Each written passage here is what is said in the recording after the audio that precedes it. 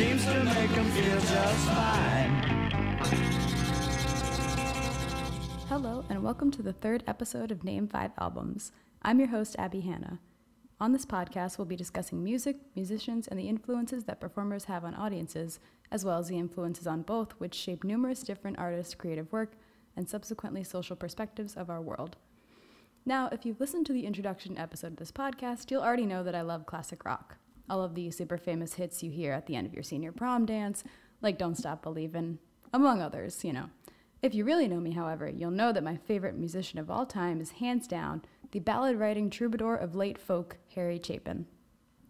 If you don't know Harry Chapin, yes you do. The song Cats in the Cradle was actually originally written by his wife and performed by Harry Chapin. You know, the song that Donkey sings in Shrek. Born in New York in 1942, Chapin took trumpet lessons as a kid, but eventually graduated to a sixth string when he was a teenager.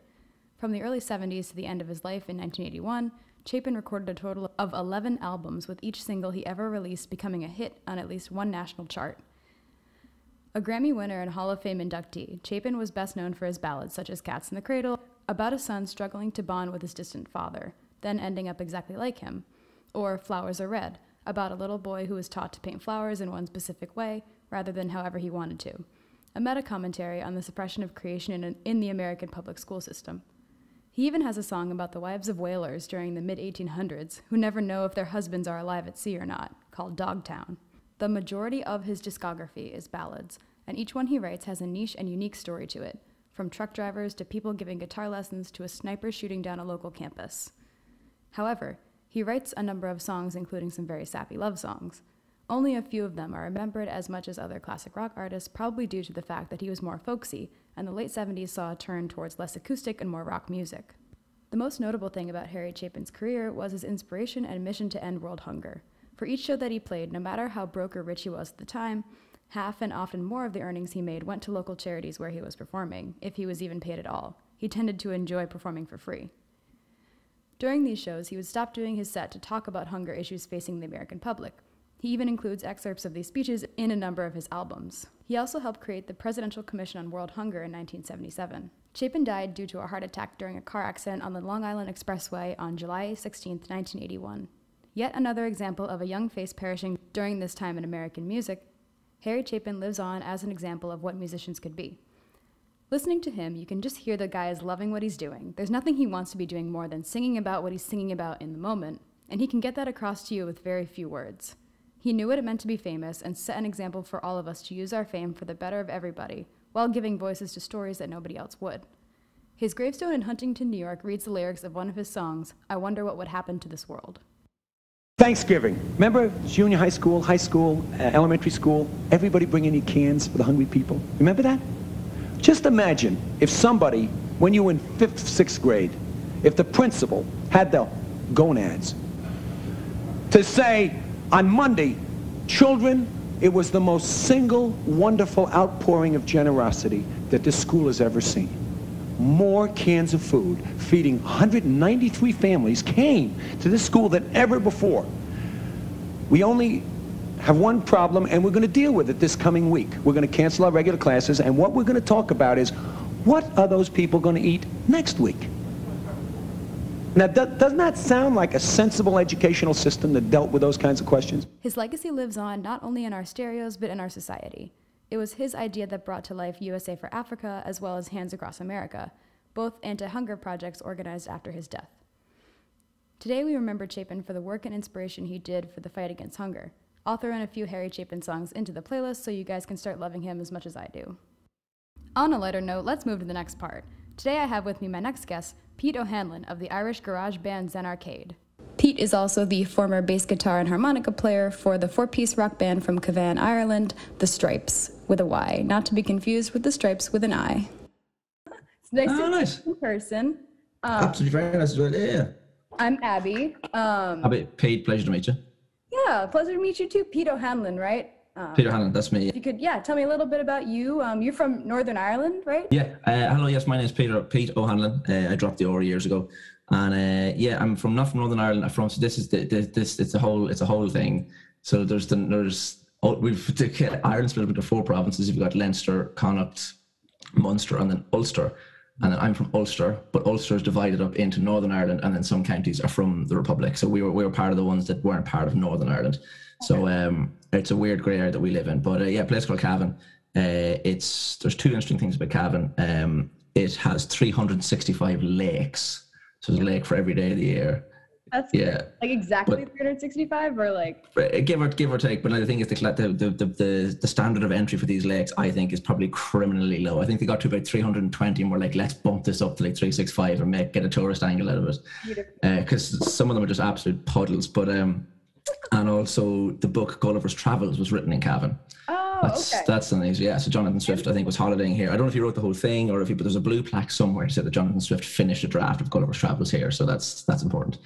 And I'm a musician. I have been since I was about, I started playing music when I was about 6 or 7 or so, after seeing School of Rock. I just think it was a formative moment for an awful lot of people. For all my professional credentials and the fact that I like to think that I'm a serious musician and all that, I did see School of Rock and go, I have to do that. I have to give that a go at least.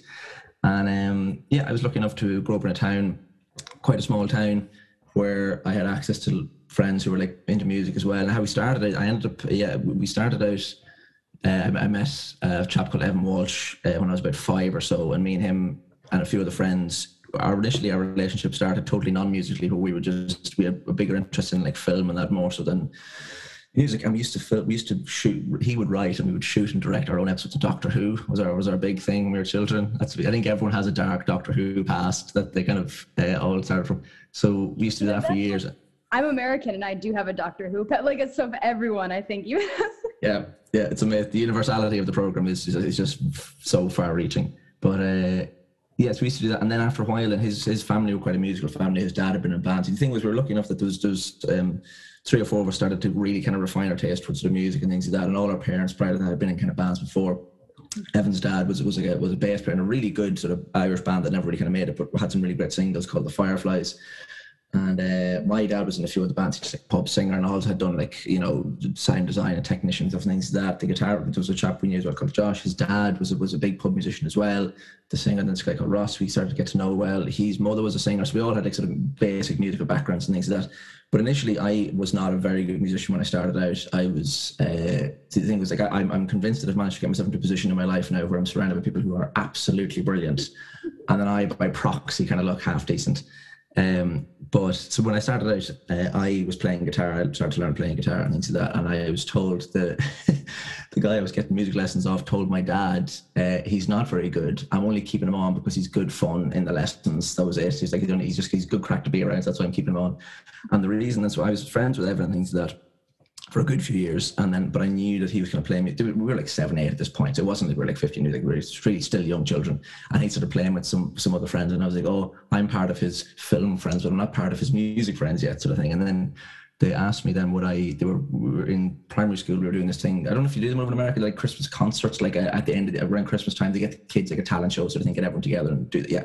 Yeah, so we had to do like naive, like Jesus scenes mostly, but like there would be, see, each year a class would take, the teacher would be like, we're going to do a scene from, like our school was weird, you do like, oh, we're going to do like the Chocolate River scene from Charlie and the Chocolate Factory, or we're going to do a bit of the Passion of the Christ. It was always like that wide reaching.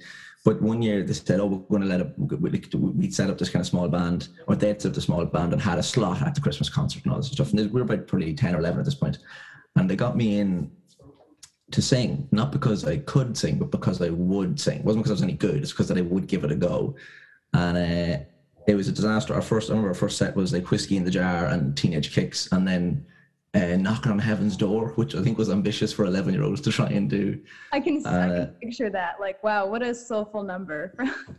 And me being 11, I remember my big fashion, because we were at the time we called ourselves the Stripes, and I remember I wear like stripy tops, and then I, as the lead singer, was like, well, lead singers wear scarves. I've seen photos of Steven Tyler. I would wear a stripy scarf as well. So clashing coloured scarves was a mess. But yes, we did that. That was fine. And then we just worked like, oh, that was a bit of fun. That was grand, whatever that was. And then we started, there's this massive institution in Ireland called the Late Late Toy Show. There's a show called the Late Late Show. I know there's Late Late shows over in America as well. But this is the longest running unbroken TV show of all time. I think its first episode was in like 1961 or something like that. And it's had loads of different presenters down to the years. It's kind of like the Doctor Who of like late night chat shows, where there's like a different it's always the same show, but it's a different presenter every few years.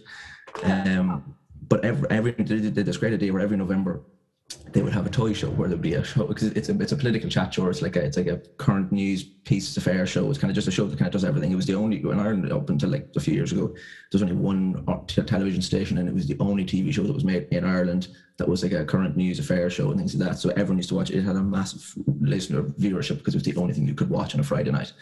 And then every November they started doing this thing where they would bring children on and like review toys, and just so the parents knew what to buy for the Christmas market and things like that. And it was a huge thing that like it grew from like a 10-minute spot in the 70s to like a whole episode every year would be dedicated to the Late Toy Show.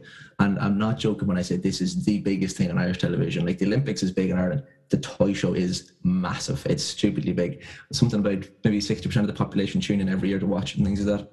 Wow. And it got to the point then where they would like bring children on to review the toys of the year, and then so parents could see like, basically parents would watch their children watch the show, see what toy they react and go, cool, I'm going to buy them that works for Christmas, or that's what Santa's going to get them, that sort of thing. And then they started opening up to children could go on and perform and things like that. And we ended up getting through an audition to then go and to perform on, to audition to be on the show.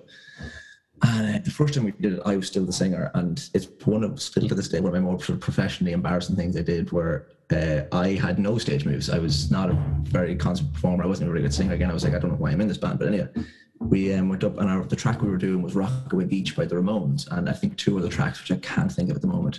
But I remember the drummer's dad at the time was saying, just to give it a bit of like showbiz pizzazz, you could maybe do a Joey Ramone thing and like stand and hold the mic like this and do that for some of the gig, for some of the audition. And I was like, yeah, sure, that sounds doable. And I walked up, before we even started, I turned and held the mic at an angle and stood like that for the entire 20-minute audition until we left, and put it back down.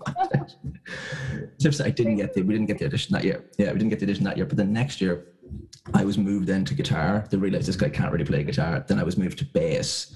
I was moved to guitar. Then we got an actual singer in, who was a young chap called Ross, who was only 12 at the time. And next year we got the audition, and we did that. We got on the toy show then, and we played that year. And it ended up being, we did a homecoming gig as if we just came straight from the Late Toy Show. We did a show in the Market Square in Cavan, and there was a huge crowd there. It was all really good fun, and that kind of like made the band really kind of was more of a more realistic prospect in our lives. And then we kind of started gigging a bit more, refined the taste a bit more. Like at the time, our sets were absolutely ridiculous, where it'd be like, you know, we were always into kind of like sort of 60s, the rhythm and blues, and 50s or rock and roll stuff. So it'd be like, we do, you know, a Kinks song, and then a Yardbird song, and then we do like, you know, an Arctic Monkey song. And then we used to do theme songs as well. We'd covered the Ghostbusters theme song, and we used to do the Spider-Man theme song. We one of the worst creative decisions we ever made in our entire career was we used to medley I Got a Feeling by the Black Eyed Peas with Whiskey in the Jar by Thin Lizzy, which is like pretty bloody brave.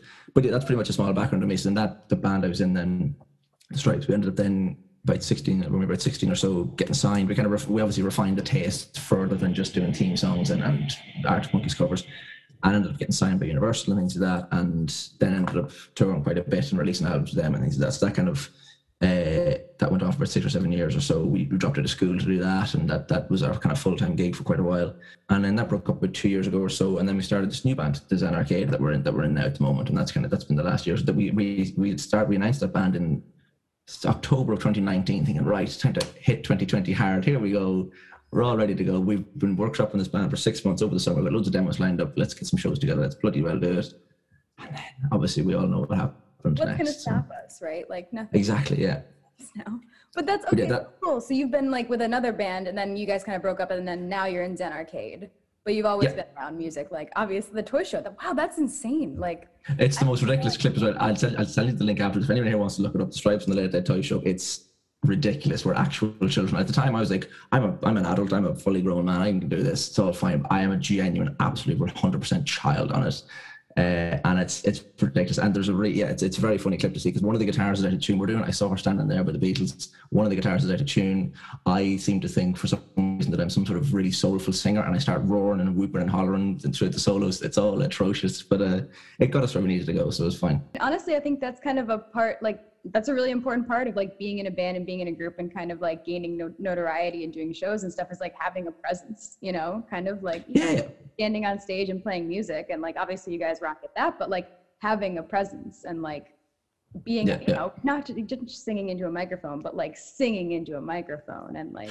It's just horrible when you're cringy shit that you do as a 13-year-old broadcast to the nation on one of the biggest shows, Christmas Eve, like, or in Christmas, the month of Christmas. Like, but yeah, it was good fun to do. And at the time, it was great cracking. And even still now, like, we did a lot of different stuff with the band, which we were on like David Letterman, and we toured quite a bit, and we played shows in Japan, all this stuff, and still in Ireland, everyone's like, oh yeah, you're the lads that were on the Toy Show. Ah yeah, I remember that. It's like we can't escape it here at all, which is kind of gas.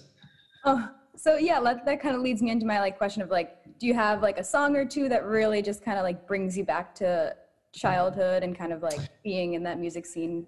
The Toy Show. Yeah, I think. Well, yeah, because when you said childhood songs, I always think of my dad had two songs. When we were very young, he would sing two songs for us to get us to go to sleep, sort of thing.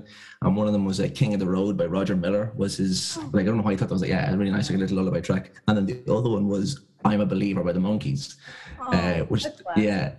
So it was really nice. Yeah, so King of the Road, I associate that so much with just kind of falling asleep at night and things. When I was very, very young, and the I'm a Believer version, so there's multiple different versions of I'm a Believer. So you've got obviously the Monkees version, which is great.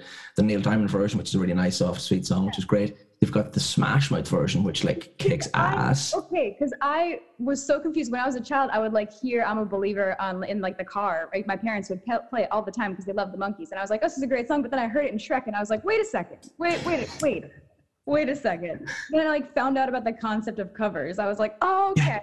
All right. I guess that's all right. But then I was like, you know what? The Smash Mouth version is a little bit more fun. You're so right. Like, and I have this debate so many times. I've got like purist friends who are like, you know, the Monkees version is amazing. And you're like, yes, it is what it is. But like the keyboard sound on the Smash Mouth version it just obliterates the chorus. It's amazing. And there's like those 90s, like they go dun, dun, dun, dun, dun, like the 90s sound effect. Oh, that's so good. No, it's amazing. So and even then, on the flip, on the same note of that as well, you've got obviously the big song by David Bowie, "Changes," which is like a big classic song. It's amazing. But I will say this: Butterfly Boucher's version on the Shrek 2 soundtrack is way better than the original to me. I think it's incredible. Good. Oh she nails the chorus way better than I think Bowie ever did, which is a big claim and something I don't say to an awful lot of people because I will get like thrown out of rooms if I keep bringing it up. But it's correct. But I will say for the different versions of I'm a Believer, I will say my dad's a cappella Johnny Cash spoken word version is a fantastic version. I did not know that version existed. I'm gonna look. Well, he didn't. He didn't record. He didn't release it. It was the one that was sung to me as a child. Yeah, no. So no one has. It's never even been recorded. That's how he would do it. His approach was like an a cappella, little like husky voiced version, and obviously it was really boring because I never made it to the end because I was fast asleep when it did come around. But moving on from that, I think other childhood songs. I mean, there was the song I think of when I think of there was about 2 summers or so I think between like 2005 and 2007 where I spent every single day in Evan Walsh's house. He was the drummer in the band that me and him were very, very tight as children. We still are, obviously. We've known each other almost 20 years now, which is ridiculous. We met in 1999 and it's 2021 now. So it's like our relationship has now spawned 4 decades, which is kind of gas. But yeah, so whenever I think of those, that summer where we hung out as much as we did then for like every day, those 2 summers in a row, Here It Goes Again by OK Go was the track that was always playing around the time. And to me, that as well is one of the best music videos, I think, for fulfilling the brief of a music video. It is the best, because people are like, oh yeah, Subterranean Homesick Blues, which is an amazing video, and for the time it's a great idea for a video and it's so different, amazing. But for like fulfilling the brief and servicing the song as well as it can, I think the Here It Goes Again video absolutely is right up there, if not the best video of all time. I remember seeing that. Like, I remember that, like, honestly, listening to OK Go, they had that song and they had one other song. And I think those 2 music videos were like, oh my God, this is like creativity. Like this, I was like, this is the most creative thing I've ever seen because it's one take, right, of all the treadmill. Yeah. Oh, I couldn't even hazard a guess. And the thing as well is that it's filmed in a really dodgy, like digi-cam. It doesn't look great. Like, there's a tinfoil backdrop. It's so cheaply done because when the idea is so rich and so full of inventiveness, it doesn't need to look that expensive. And even the bit that like gets me every single time is when they're doing the first chorus and they just start to do the ice skating as they go along. And that's the bit where I go, this is the greatest thing I've ever seen in my life. And that's what I love about that band as well, is like, because you see a lot of bands, I think, who have like a careless approach to videos who don't really care. And they're like, who gives a shit? Like, we'll just do a performance video. Grand, that'll do. Who gives a shit? They value the video as much as the song, which I think kind of became a bit of their kind of undoing, because then if you heard of OK Go releasing a new single, you'd be like, oh, I can't wait to see this great video. And the video started to kind of outshine the the music in the last few years, I think so. But at the same time, I still enjoy some of the tracks; are still great, and they service the videos really, really well. But I think the videos have kind of become more of an art piece than actually kind of the music has. I think because there's some of the videos they do would just exist if you put like hotel elevator music over it. The videos would still look incredible. But that first one, OK Go, was the perfect mix of like, here goes again that video and that track, the perfect mix. That like I've never seen a video and song suit each other so well, and also just fulfill the brief as well as they did. They were just incredible. Yeah, and it kind of, that video really did become right, like in an era of pop music, like right after that, music videos got really big and like high budget, and like everyone started watching like Vivo or whatever. And that's kind of died down now, I guess. I don't know, I'm kind of older, but like maybe kids are watching music videos, I'm not really sure. But like, I love that because it's such a like epitome of like that era of YouTube too, where it was like, oh, okay, these musicians like I don't know, I love that because it's clearly someone's basement, you know, like it's clearly like this guy was like, oh my God, what if we did this? And I love as well that they definitely like had to ask a load of their friends, have you got a treadmill? We need 8 treadmills, where can we get them? Which I love. And that's even, you know, and I think you're right as well. I don't know how, because I think there's an appreciation for low budget content now, I think, because people are quite smart. I think as well, people know when they're being pandered to, and know that like just because it's high budget doesn't mean it's necessarily good, you know. And I think there's so many aspects of like film and TV that are a testament to the fact that there's so many low budget indie flicks that are like incredible because the story's so good and things like that. And that carries across in the music as well. And only recently there's an artist here in Ireland called Khaki Kid, who released a video recently called Schlumped Up. He's a rap chap, it's a unifying term, but he's a rapper. And music video, he released a video there recently for a track of his called Schlumped Up, but it's totally shot vertically. There's no, like, he showed me a cut and I was like, this is vertical. And I was like, where's the widescreen cut? And he's like, oh no, it's going to be fully vertical. I was like, really, a fully vertical video? And he goes, yeah, because if you can watch videos now on your phone on YouTube. If it's a vertical video and you watch it on YouTube and you like widescreen, it'll become full screen. And I was like, is that what videos? And he goes, yeah, that's what his videographer was like, the videos are going to be fully vertical now. And I was like, surely that's going to rewrite so many cinematic shooting rules. Because like, you know, you've got your like, even like how panning works, how like composing a shot works. Yeah, and I was like, that's fucking mad. But that's obviously how stuff's being consumed now. But the point being, I think that the people enjoy, like, if an idea is good, they don't mind if it doesn't necessarily have the sheen. I think that ties into as well. There was a genre film I got mad into recently called mumblecore. Did you ever hear of that? Mumblecore? No, tell me a little bit more. It's literally, it's a small little subset of something like, I think Greta Gerwig came from it and things like that, and other guys like Mark Duplass and others actually came from there. It's these like students would get like a $2,000 filming grant and would buy a terrible camera, and like it'd be some of these films are shot all in one room because they can only afford to be in one room, and it's all very conversationally based because they didn't have the budget for like action sequences and things like that. But there's some really, really good interactions happening in them, and because it's some of them are so hard to digest because it's the sound is so bad, or it's all out of focus or whatever. But some of the stories are really good stories, and they're worth telling just because you don't have the means for them to be expressed to the fullest extent. They still deserve to be expressed in some way, shape, or form. And I think that's what's happening now with a lot of stuff now as well. Like you see a lot of bands and a lot of musicians that are doing like even like the lo-fi 4-track thing that people do now, where it's like really deliberately lo-fi and crusty sound. And even there's a band called I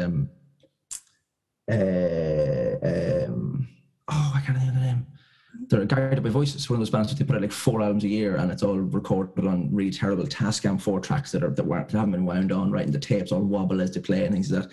I think I'd much rather listen to something well written and badly recorded than badly written and well recorded sort of thing. You know what I mean? I enjoy really poor low quality content, and that's even like something that we do now with this new band we're in now. We do like a podcast, and we do a fanzine every month as well, and we do like this tour diary series. It's all shot on this really crap camera from 2004, and it's like none of us are, well, there's one of the guys is a graphic designer, but I do the magazine each month. I'm not a graphic designer. I don't know how to like do print features. Podcast, I've never really listened to a proper podcast before. I don't know how podcasts are meant to work, but we give it a go. I don't know how GarageBand works. It's a bit of a mess, you know. The video, I'm not a very good editor as well, but like I edit stuff that I think is kind of funny, and if people like it, then it's kind of fine. I think there's an inherent charm that I think that you're robbed of when there's a really slick sheen to it. And I think like, especially like we do this tour diary called A Day Like Today that people seem to kind of enjoy, which is nice. And I like that, and I say people, I mean the tiny pocket of people on the internet who give a shit about what we do, and it is tiny, but it's it's consistent and dedicated, which is what I like to say, which is like what do you say? Who I think, because it's shot by us and it's definitely done by the band, you feel kind of more involved, more so than if they bring in like a videographer to kind of do it. And you immediately erect a barrier between the band who are being filmed and the person filming it, and their version of what the band are doing, and then selling that to people who watch it. You know, it's kind of it's a bit like I've seen tour diaries before where there'll be like establishing shots of the van driving or like grass blowing. You're like, I shouldn't be watching a nature documentary that is then about a band. You know, it should just be the band fucking about having a laugh, sort of thing, which kind of thing. But anyway, that's all that to say. Shit posting is fun, I suppose. It's a heel of the hunt, basically. But yeah, I think that like people can tell, like, I don't know, it's funny to me, like a lot of, like, I'm very like involved in YouTube and stuff, and like a lot of people are putting out like a lot of content every day, just because like people are like, I guess they think their audiences like want more things and just want things, but they turn out like really, you know, bad quality sometimes, and then they're not like super fun to watch. But like if you're doing like consistent uploads every day, you can't really focus on like increasing the quality of what you're actually posting. So like, yeah, I totally agree. I'd rather have like these dedicated dedicated fan base who like enjoys the things I would put out, you know, even if it's like, you know, periodically, as opposed to like, oh, here's something for you today and tomorrow and like next week. And like, well, that's it. I think there's people I know who like daily vlogger people are just, it's a crazy thing to try and keep up. And that's where you see so many, like there was, I think it was like, was it like 2 years ago, there was that massive burnout where just everyone stopped because it was so hard to keep going. And that's what I find what's a good like marker to set yourself, if you want to do stuff like this, is to kind of set yourself a regular upload schedule and make sure everyone knows that, like, because we do this thing, we do the podcast that we do, and which is Higher Fidelity, and the zine we put out, it's the first Tuesday of every month an issue of the zine goes up, and then the third Tuesday there's like an issue of the podcast goes up, so everyone knows midnight on Monday, as soon as it goes Tuesday, there'll be a new issue there, or there'll be a new episode to listen to. So we're not busting, it's just every 2 weeks we have to get this together, which is not insane, and it's easy and it's reliable. And I find people, I think, mix up consistency with rapid fire output, which is not the same thing. And if people know I'm getting this at a certain day, they're not going to be like, when's the next thing coming? Because they know, well, all I have to do is wait a week. That's kind of fine, you know. Whereas like if it was every day, you can be like, you just the rate of invention, the rate of engineering you'd need to have something new and fresh, and it'd be fun and engaging every day, would just be way too demanding for a person to do. And it's not conducive to actually living a life. Even I find that we've been doing this totally independently now. Like in the band we were in before, obviously we're trying to do Universal and records, and there was a lot of stuff taken care of. Like they would be like, oh yeah, we'll book your flights for you, we'll get you gigs, we'll book equipment for you, we'll get vans for you. So like there's so much taken care of. And then doing this totally independently, because that's what we kind of wanted to do, because we had the sort of the major label career for a few years, and we're like, cool, that's interesting, I'd like to try it our own way now. Just the workload is absolutely quadrupled. And even now during the lockdown, it was fine, because like every 2 weeks is in, that's fine, a podcast episode grant. Even now when we're starting to do shows again and organising tours and organising releases and have launch gigs and all sorts of stuff, having to do that and then this on top of it is just crazy. So people doing that full time and then uploading stuff every day and bands and all this stuff, it's a ridiculous thing to try and put yourself through. And you know, people can do it for like a year, maybe 2 years or so, but then at a point, like I'm even realizing now at a point, like we're doing all right, we're getting a few gigs coming here and there and things like that, but I realize now, like I put this framework of every second and every first and third Tuesday something goes up. And even then we do like the tour diaries, but that would go up periodically whenever it's ready to go, and then releases and all that as well. Doing all that was fine during the lockdown, when I had every day to myself and could just do whatever I wanted, except when I was working and things like that.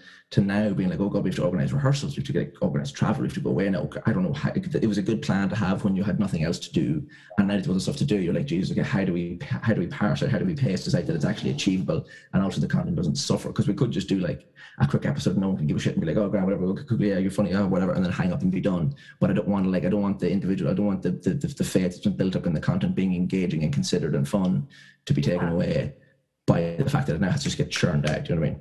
Absolutely. But all that to say, go on.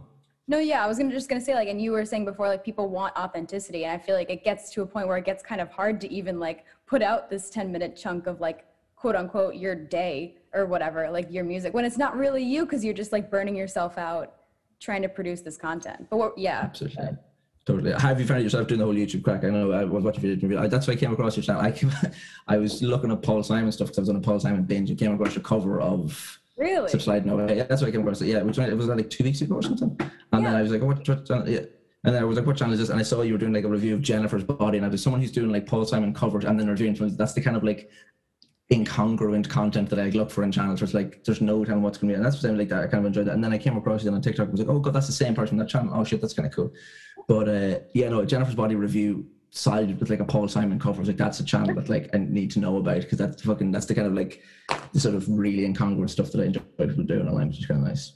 Yeah, I mean, yeah, that's like the kind of niche I like to take, is like, well, people are like, because I'm like on TikTok a lot, and somehow I got like 20,000 followers, and people are like, oh, you need a niche. Oh, you need a niche. I'm like, no, I don't need a niche.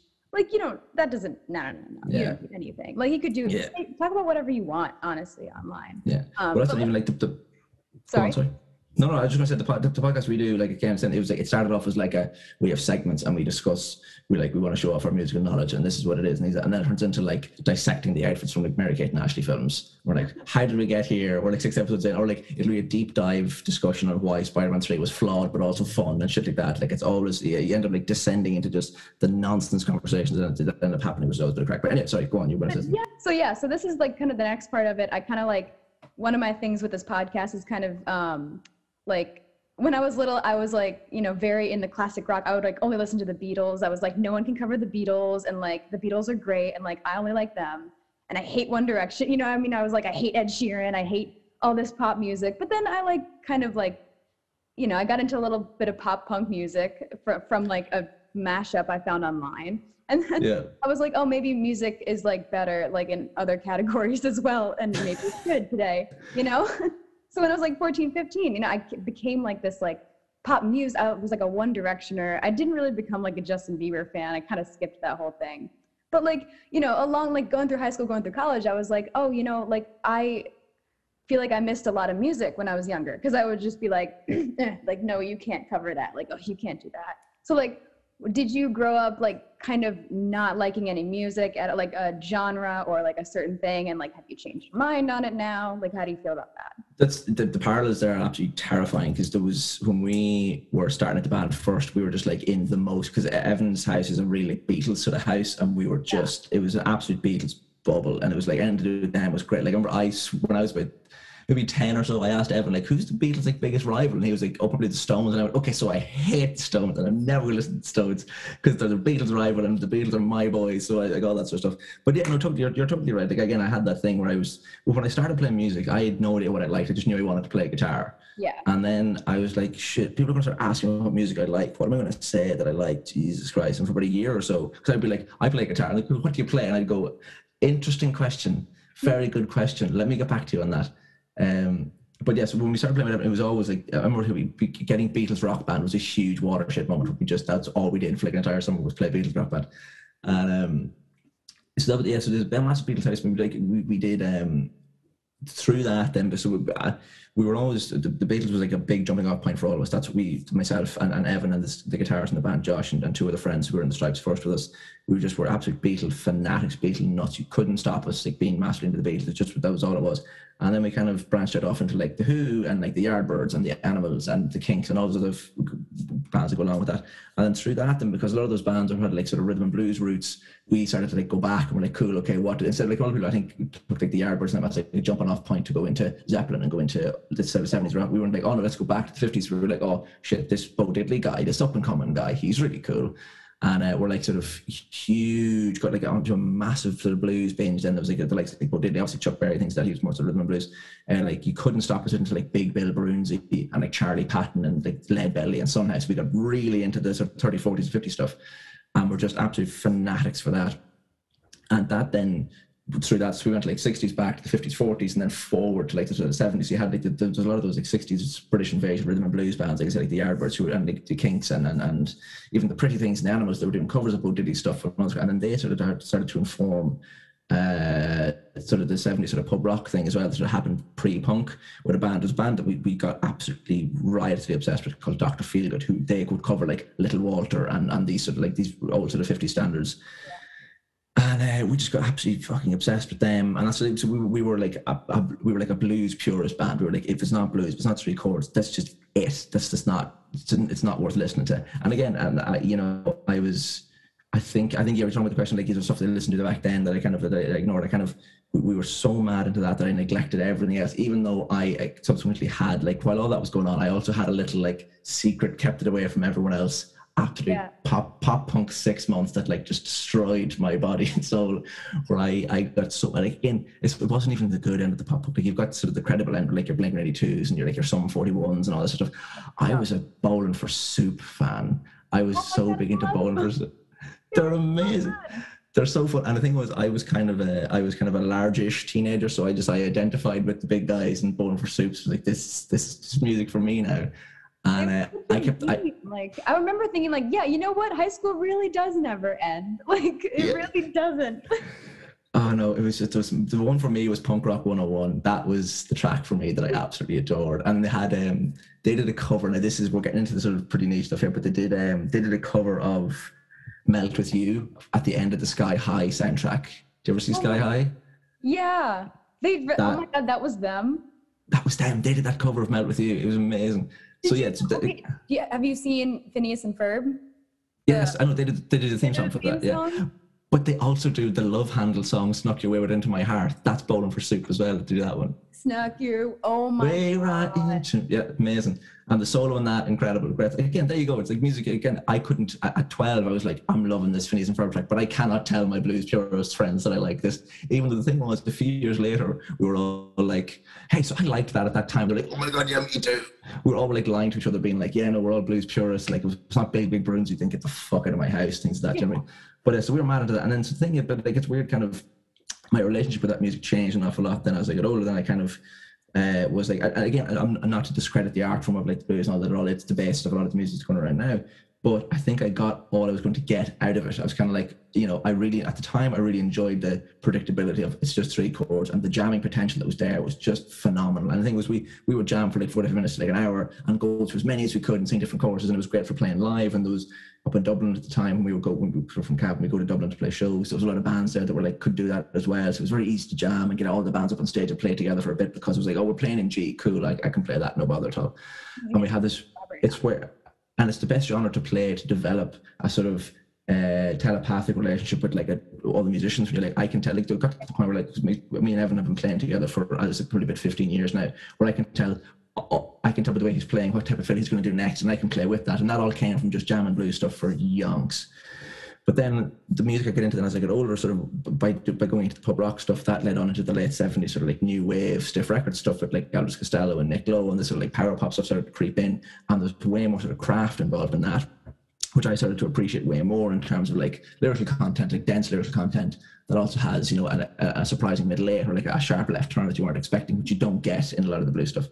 So in essence, I would say my relationship with that changed quite a bit. And then, you know, I think at the time, as we're back on the flip side of that, when I was younger, I denied myself a lot of music that I was liking, like the pop punk stuff and things like that. Like I said to myself, I can't like that because of my image of wanting to be like, again, I was 14 going, I need the world to know that I am a blues man, even though I was an absolute child. I had all my Beatles t-shirts. I was like, I'm not buying a One Direction. I can't buy a One Direction shirt. That would be yeah. Well, that's even like things, but like, you know, we all had the shared upbringing of like loving like McFly and things like that, who were, you know, and Busted and all those sort of bands. And it was only when I hit like 17 or 18 was like, actually, it's just stuff I enjoyed as a teenager. It's fine. We're all cringy bastards anyway. And then, you know, would say to them one of these, like, oh, this, I put it on in the van, but it's kind of song's a bit fun, isn't it? And they'd all go, oh, I remember this. Yeah, this was great crack. Oh, and I go, why did I deny myself that for years? We could have had so much fun listening to these tracks, to the point now where I've absolutely destroyed my music taste, to the point where I almost exclusively listen to like, you know, Kelly Clarkson now. Like, it's a mess. I've gone from such lofty heights to such grisly, grim lows. Like, you know what I mean? Even I was listening to Jesse McCartney a few days ago. Do you remember him? He's getting Beautiful soul. He's like performing again or something around here. Like, I don't know. I like missed the hype or something, but someone was like, Jesse McCartney's back. I'm like, what? What do you mean? I just remember him from that one episode of Sweet Life of Zack and Cody. That was like, that to me cemented his thing in me so much.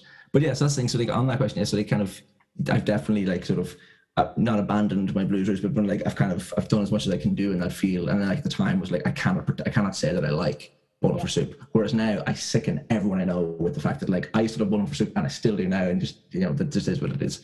And it's like, I think it's nice. You hit your kind of, because I think in your teen years, you're kind of like, I need to establish myself as an adult who like knows what they're talking about and I have to have all this stuff. And once you hit post 20 and you go, just taste is what it is. You've no control over what you like. Just like what you like, and it's fine. You know, that's kind of, it's a really comforting moment to go, oh, I am actually pathetic. It's fine to listen to this pathetic music because I am who I am, and that's what it is. And it's very liberating and fun to just dissolve all your years of built up musical pretentiousness and go like, you know what, I am put on, you know, since you've been gone again. You know? Oh yeah, like that's the thing. Like behind these, like honestly, Kelly Clarkson is a great example of like she's not an embarrassing person to listen to. It's just like she'd never be the first person I'd bring up. You know what I mean? That like, oh, I've never heard anyone honestly be like, oh, my favorite artist is Kelly Clarkson. You know what I mean? She never is. But even like stuff like, you know, the stuff I love, like Potential Breakup song by like Ali and AJ and crap like that. That's sort of just stuff that I. Banger. Yeah, it's exactly. And it's nice to have these conversations where you're like, you know, oh, how are they going to react to this? And everyone always goes, like, here's the one for me is like, you know, Phil Collins is like a big artist, big respected artist, platinum, multi-million album selling man, was in Genesis. His best album ever is the Tarzan soundtrack. That is an incredible piece of work. It's an incredible piece of work. It's better than Genesis, who are one of the biggest prog rock bands. Everyone like, yeah, but Genesis didn't write Son of Man, did they? No, I think he did that for the Tarzan soundtrack. A film about a man who thinks he's an actual monkey. And the soundtrack's incredible, like, it's amazing. And I thought that for years. And it's weird seeing this stuff kind of creep through online where they're like, I remember there was this thing a while ago, I kept seeing sort of memes about like, you know, Phil Collins writing the Tarzan soundtrack, and it'd be like, looked like fire shit. And I'm like, I thought this for years. It's so nice to find that there's like pockets of the internet who like agree. It's amazing. But yeah. Yeah, so that kind of like, are there still that's kind of like one of my thesis statements with this whole podcast is that like, I used to be like, oh, people would ask me like what my guilty pleasure music was. And I'd be like, oh, you know, like Zayn Mel, you know, I'd be like Zayn's album, like whatever. I'd be like, whatever. But now I'm like, I don't think there is a such thing as like guilty pleasure when it comes to music. Cause like, no, that's the whole thing. But like, so, you know, for me, so it's kind of hard. I'm trying to be so open. Like I listen to so many more genres of music. I listen to like also just, you know, Portuguese music and like haven't quite gotten into K-pop or anything like that yet, but I'll get there. Yeah. But I've been, let's see, like one of the things is like, do you have any songs or like, for me, I can't for the life of me get into like stadium country music.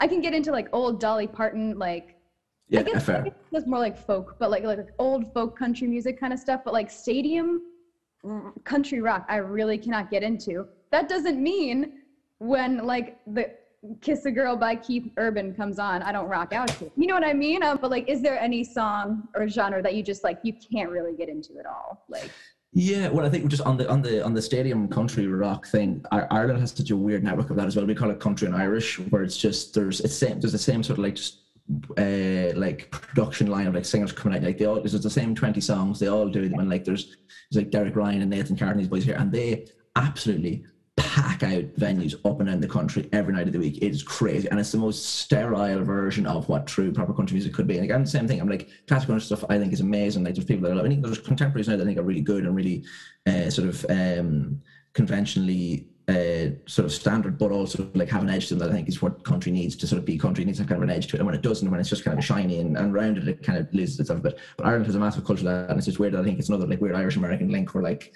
it's just this undying obsession. Because even there's people I know who are like younger than me, who are teenagers, who'd be like, oh, yeah, I'm going to go see like a man in his 70s sing Wagon Wheel. You know, like Daniel O'Donnell is one of the biggest selling artists of all time, and he does all that stuff. So yeah, that's all there. But no, yeah, so there's a genre of music I think I can't get into, and I think it's proven divisive quite a lot. Like I'm, you know, I have my classic rock pretensions that I enjoy. Like I enjoy bands like The Who and things like that, but I can't handle. It's weird to say about having like a musician's background and things like that, but like virtuosity, I don't really find that impressive. Like people doing like 11-minute long solos and things like that, I never find that impressive because like it's not tuneful. It's because what I respect in songwriting, what I respect in music is like the craft of songwriting in terms of like being efficient with your arrangements and being efficient with your bits and being like there's riff for 2 bars just that to lead us into this nice bit here and just like it all weaves around really nice and things that songs that are just kind of like, oh yeah, we just let the guitarist rip for 6 minutes. That to me is like stuff that I'm not really that into. And I think one of the worst sort of purveyors of that, and again it's you know it's not fun to hear for a lot of other people. I'm not like Zeppelin. To me, I could never break through to Zeppelin. You know, there's songs there that I would like, but I kind of it's so sort of overwrought and I think sort of bloated and kind of, for want of a better phrase, up its own arse a tiny bit. Like I think their initial roots were great. Like I think because they stemmed from the Yardbirds. Initially, Jimmy Page's first name for the band was the New Yardbirds, and again they're all amazing musicians in their own field. They're absolutely incredible and things like that. But just it's like the fact that the track Moby Dick exists, which is 23 minutes long. To me, is just, you know, it's so beyond what I think I listen to music for. Which again isn't to discredit the artistic significance of a band like that. I'm not saying that at all. Just to me, it's just not to my taste. Even same like there's this, you know, Stairway to Heaven, I've never heard the whole thing. It's not a track I've ever got out of list. I was just going to bring up, I think it was only like about 3 years ago I was thinking about it. I don't think I've ever heard the end of Stairway to Heaven. No. I've never heard the end of, and it came on the radio the other day and he was like, it was the end of the song. And I was like, oh my God, I've gone like 23 years and I've never heard the end of this song because I was like, no, I'm bored. I don't want to listen to the rest of it. Yeah. And I think it's like, I think if you have to make an active show, because like I'm all about music challenging people, definitely, I think that's really important. But also if I have to like, if it's hard for me to listen to it, then this music is failing, you know, like whereas, you know, I find songs that are simple and monotonous that go on for ages. I think great. Like there's a track I think is amazing because it's such a weird artistic risk to take. It's by an artist called Laurie Anderson. She has a song called Oh Superman, and it's 8 minutes long. And all it is her speaking into a vocoder saying, oh Superman, oh mom and dad. And it's the rhythm is like set to like the sound of a heartbeat and things like that. It shouldn't have been, it was a small hit. It shouldn't have been a hit. It's an amazing track, and it's longer than Stairway, but to me, I'd listen to that quicker than I would listen to Stairway to Heaven, because it's just, I think what kind of erects me ahead a little bit of Zeppelin as well is the kind of the whole like we're getting symbols involved, we're getting into the occult stuff of like it all seemed very like they set the benchmark for what sort of classic rock arena rock bands did, but also but also that to me I just didn't find those bits ever cool, you know, like Billy Joel with the Beatles things, they all going to India, that was kind of cool, and they did this and that was kind of cool, and they all grew mustaches, that was kind of cool. The group moves that Led Zeppelin did never seemed kind of cool to me, and even that's something as well, like there's, you know, when you think of the Beatles in terms of like revolutionizing songwriting and production and what music could do, what music could achieve in the world and things like that, they'd never had an album that was longer than like 35 minutes, except for maybe the White Album. Like every album was, you know, even Sgt. Pepper, I don't think breaks the 30-minute mark. You know, I could be wrong there, but they have albums that are like fucking 28 minutes long, and every time they came out, it was a huge moment worldwide when the Beatles album came out. But they were so short, they were so inventive. There's a lot of the singles barely break 3 minutes. You know what I mean? It was rare for that to happen, but still they were able to do so much. And I find it way more impressive if a band can do an awful lot in 2 minutes and 10 seconds and they can do it in 8 minutes. You know what I mean? And on the flip side of that as well, there's a band I really like. I think they're called Percussions now, but they were called Viet Cong originally. I think they changed the name for kind of obvious reasons. But they had a song called Death, which was 19 minutes long. So like if you're going to have, I'm kind of like, if you're going to have a long song, if it's 5 minutes, it might as well be 20. If you're gonna go long, go mega long, except for Moby Dick, because I do not like that song Moby Dick. But honestly, I think it's way more impressive. Sorry. No, go on. Oh, I was gonna say one of my favorite songs is by, I don't know if you've ever heard of Harry Chapin before. No. But he was actually, it's another Shrek reference, but no, I'm kidding. But you know, Cats in the Cradle from. You know, sorry, Harry Chapin. No, I do know Cats in the Cradle. I was except when you said Chapin, I thought Chopin. I was like the fucking classical guy. No, Cats in the Cradle. Yeah, no, great. Everyone's either like, oh, Harry Chopin, or like, oh, Harry Chaplin. I'm like, no, Harry Chapin. Like, it's fine. Chapin. Yeah. But I do know. I know Cats in the Cradle. Yeah. He has a song called "There Only Was One Choice," and that song, like, it's a 14-minute long song, but like he changes it completely.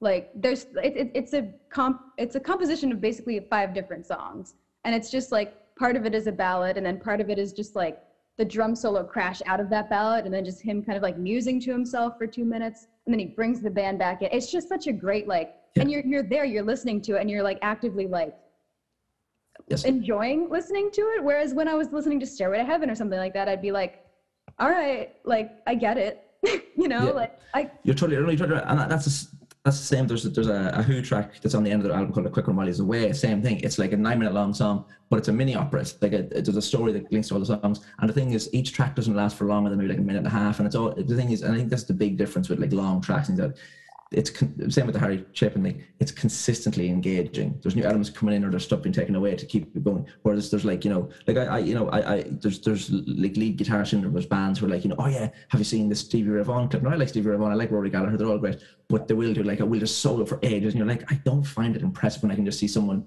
just tap shred for young, because that's not really what I listen to music for. I forget when people do it. And like there are moments that I think are great, and there's solos that are great. But there's the solos that I adore are solos that like service the melody, or are a part that was written. Like there's an amazing solo in a Squeeze song called "Another Nail in My Heart," and it's the weirdest placement for a solo as well.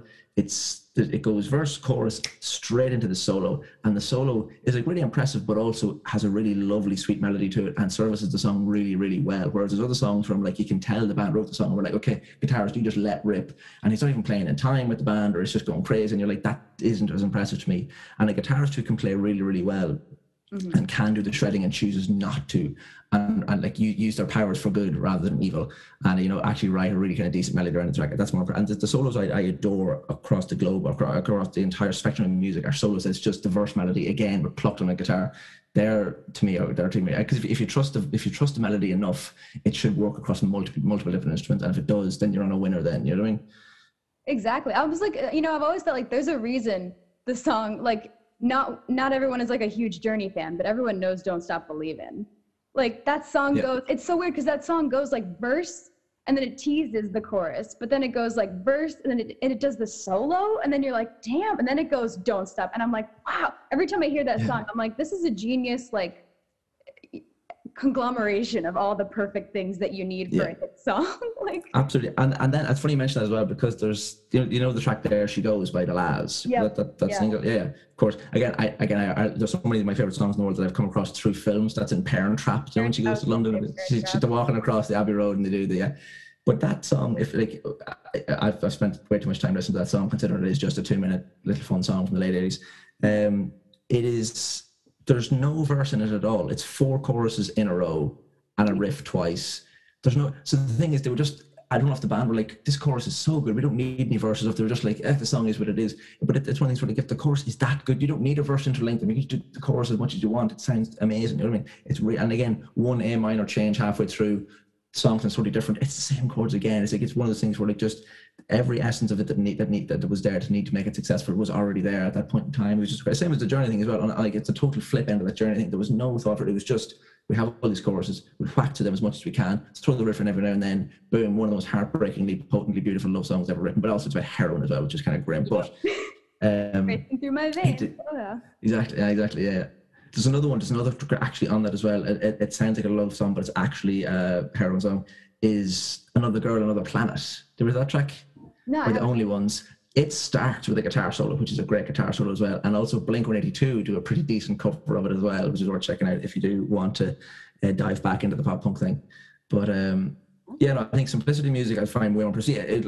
That's a long way around from answering your question of just I don't like sort of bloated overwrought music that goes on. Like, music that outstays its welcome and demands you to kind of like struggle along with it. It's not what I kind of listen to music for. I like short songs that get in and they get out and do what they need to do and kind of leave you wanting more so than wanting you to switch off, sort of thing, you know? Yeah, that makes a lot of sense. Yeah, so we're kind of getting into, like the bigger questions here, but kind of like, so my first thing is, how much, we've talked a little bit about like, like liking music for other people, like, having to project this image of yourself and like kind of letting go of that. But like, how much do you think now, like the people you meet kind of influence your music overall, like the thing that you create? Yeah, well, I think, that's, throughout my entire life, a lot of music has come from the friends that I've had around each other. Like, I think, even still to this day now, the 2 people that I'm in the band with and currently with now were the people I was in the band with before, Evan and Ross. And even when we were like 15, 16, we'd been hanging out for 10 years at that point, because we'd known each other since we were like 4 and 5. And there was always like a kind of, like, I didn't get into a band. Like, it was kind of one of those things where like, if they'd get into a band, they'd give your friends come and say, I heard this new band. And you go, oh yeah, I'll check them out, whatever. You're kind of like, whatever, that's your thing, I don't really give a shit. I think we now, and even at the time as well, it was such a weird sort of like subconscious trust in each other's taste, because we were so linked by a lot of our like sort of experiences and sort of playing music together, that like I was like, I respect their taste so much that if they like this band, I should probably give them a really decent whack and see if I like them as well. And now those bands have come to define us professionally in an awful lot of the weird ways. Like, where, we got mad, Evan got mad into the Yardbirds, and he came into me and was like, there's this band that had Jeff Beck and Eric Clapton and, Jimmy Page in the band. And I was like, that's a bit weird. So then we listened to it, and then we both went, we absolutely like fell down this absolute like spiraling rabbit hole of, we are obsessed with this band together. And what I think is really fun, and same with Ross and Darcy as well in the band, we all just got obsessed with the Yardbirds, and it's really fun to be like, it became like an arms race to like, who's going to find the next band next week, to be like, this is the band we listen to, and then everyone jumps on that band for ages, and then you spend the whole weeks in the van talking about this track, and it's a really fun way to explore a band, when you feel like, if I don't find this track and give it to them, then I'm going to feel bad if they give it to me, because I want to be the next one to find the next track or the next band. So it's kind of, it's a really nice way to do the work. Same with that band Dr. Feelgood. Myself and Evan watched a documentary there. It's called Oil City Confidential, which was directed by Julian Temple, who did a lot of like the Sex Pistols documentary. He did like the Filth and the Fury. He did a really great New York Dolls documentary as well. He did some amazing stuff. He made a film about them, and he ended up making a documentary about us, which like we couldn't believe at the time as well. Really, this guy who we love his films, he's making films. This is crazy, but we watched the film with Dr. Feelgood and myself and Evan, like kind of had this moment, like turned to each other and we're like, are we going to model our band on this band for the next 6? Yes, we are. So like our whole career then was just like aping the Dr. Feelgood thing. And so even now then as well, still I would, myself and Ross got massively into, and again, this was kind of music that I didn't let myself like when I was younger, but I did like it, but I didn't let myself like it. And it started to begin to mean him, like we're already really close friends anyway, but we got massively into Fountains of Wayne, stupidly. Now, obviously, Fountains of Wayne have Stacey's Mom, which is a big hit. It's their biggest hit and also one of their worst songs. The albums they wrote, Stacey's Mom, yeah, it's terrible. It's fine. It is what it is. It got them to a level which is fine. But their albums are like astonishing creations of amazing lyrics and amazing production and really simple choruses and sing-along stuff. Like their first album is one of those amazing albums where it's just really simple chords, great verses, really sing-along choruses, great guitar sounds, all that stuff. It's really fun. And it's just, they should be held in the kind of like power pop analogs of like, power pop annals of, like Big Star and things like that, but they're just kind of lumped in with like you're like Alien Ant Farm's version of fucking Annie. And they're in that like sort of mid-2000s or early 2000s Kerrang ream of videos that they just put on every now and then when they were stuck for something to put on. So they kind of fell into that world, which is a shame. But even still, like there's, I think I was watching Scrubs or something. There's a song by them called Hey Julie. I love that. That was such a simple strum, but like such a beautiful, cute little song. Yeah, and I think they do loads of really cute little songs, but also some of the lyrics are actually heartbreaking as well. And they have like 5 albums out there. I think there's amazing tracks in all of them as well. There's some really, really good songs in them. And I like they have songs like called like Mexican Wine. They have a few tracks called like Sink to the Bottom, which is one of the simplest, it should have been one of the biggest radio hits of the 90s, and just for whatever reason it wasn't. It's a track called Sink to the Bottom. It's amazing as well. And so again, even that, like we both only there recently, like last 2 or 3 years or so, the two of us really got into Big Star as well. If you're a 70s power pop band who were like touted to be the next Beatles and they weren't, but the melodies are really great, simple tracks, all that sort of stuff. So definitely, there's friends I have who, if they say this is the band you should listen to, I would generally go for and listen to. And that's the podcast we do ourselves is all about, like, we have this section called Have I Got Tunes for You, because there's a satirical political show on English TV called Have I Got News for You. So it's always these, we bring up news items and talk about things. That's sweet. Have I Got Tunes for You, where you bring in an album and go, this is an album I think everyone on this show might like to listen to, or even the listener might listen to, and things like that. So we're always sort of constantly trading stuff over back, which is kind of nice. But definitely I've like that. So like friends, obviously, through my entire life, the biggest bands that I love and adore have come from other friends saying to me that you'd really like this. And what I love about the friends passing music on to each other is someone sending me a text being like, this is the most you song ever, or this is the, like, I love getting those things. People like know my taste to the point where they'll say, you would love this, there you go, you'll have a nice time with it. Like, yeah, it's amazing. Yeah, exactly. It's really nice one to have. So definitely, all the big bands in my life that I love have come from people telling me, I think you'd like this sort of stuff. You know what I mean? So like, I don't know what that says about my ability to seek out music. Probably not an awful lot, but the fact that I've got good friends who like know what I should like is kind of nice. Yeah, absolutely. Yeah, with that, like, so yeah, I was kind of like, that kind of transitioned into like, one of the things Harry Chapin used to say kind of a lot was that, like, you can't, when it comes to music and like, creating social change through that music and stuff like that, like, you can't do it alone. Like, you have to have like people around you who are giving you different viewpoints, you know what I mean? And like just adding to the conversation all over. So like, my big question with this is kind of like, music for you, like right now, and the current state of the world, like how much do you think like the music you listen to, the music you create kind of like has influence over your other things? Like, and that's kind of a weird question. And what I mean is like, how effective do you think it is in like, I don't know, making connections for bigger things, beyond music? Yeah. Well, I think like today, my life has largely been like dictated by the music I like and listen to. So like in essence, the music I listened to became the music that I would like want to play, and then as a result of that, it went on to sort of give me this career. So the thing is, like, if I hadn't got into like the Yardbirds Dr. Feelgood with my friends when I was about 10, I wouldn't be a professional musician now. I'd have a forensic science degree and I'd be solving crimes and catching criminals. Whereas now I'm shit posting about a fake record label on Instagram. Instead, so like I could be out there doing good stuff, but instead I'm wasting everyone's time and my own by doing this. But no, I think it's it's very hard to sort of quantify what impact you think music has in your life when it's so rooted in every part of your existence. There's not an activity I do throughout the day that isn't set to music. I think like if I'm cooking or I'm cleaning, I'll have music on in the background.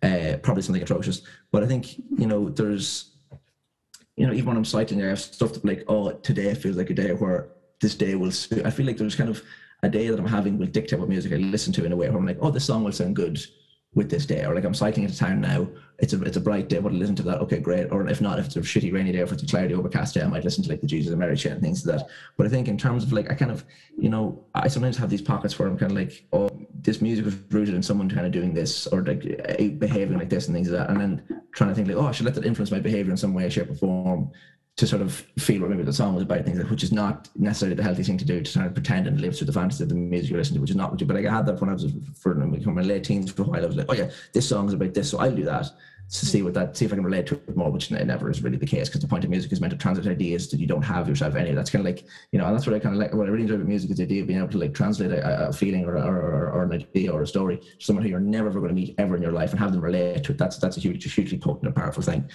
Yeah. But, I think, yeah, it does. It informs my day-to-day life in terms of like my approach to life is kind of musical and kind of haphazard in terms of like, because so much of my day is spent with like roading and rehearsal, like writing the next track. But like there's, if I listen to a song, because I'm a very plagiaristic writer, like because that's the thing. I don't think like I'm not a very good musician and things like that. Like I don't have a very strong technical knowledge. No one's going to die on a hill and say Peter Hammond is a great guitarist. I do the job and it's fine.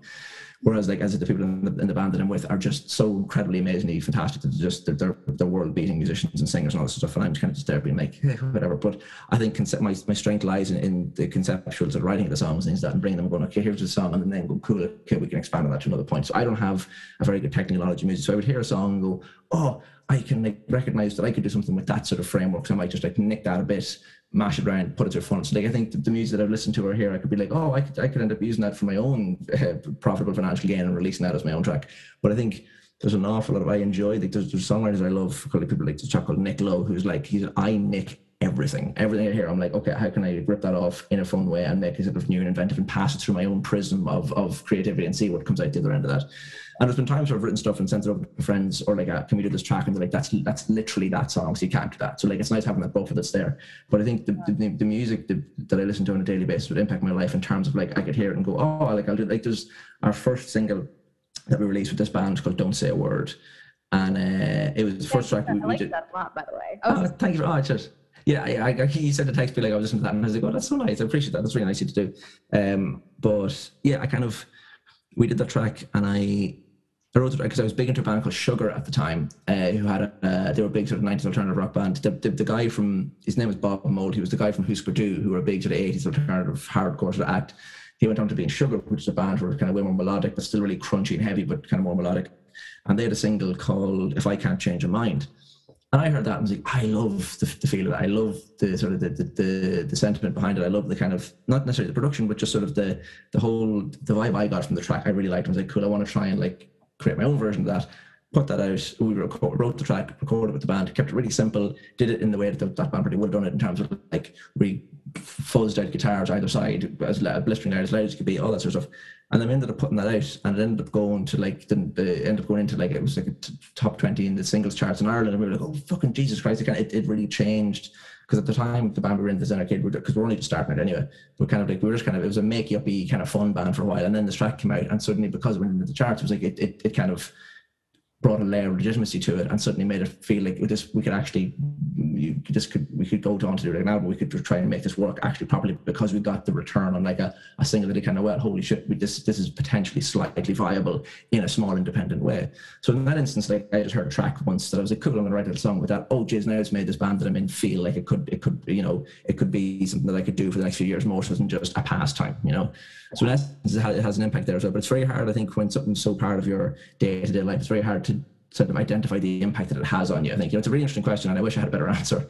But like, I think it's very hard to sort of discern what in your life is dictated by the music you listen to when all you do is listen to it all the time. It's a bit like trying to say like, oh, what do you think breathing would be like if you didn't do it? Yeah, that kind of life without like blinking, Yeah. What do you think? Well, what's your take on that?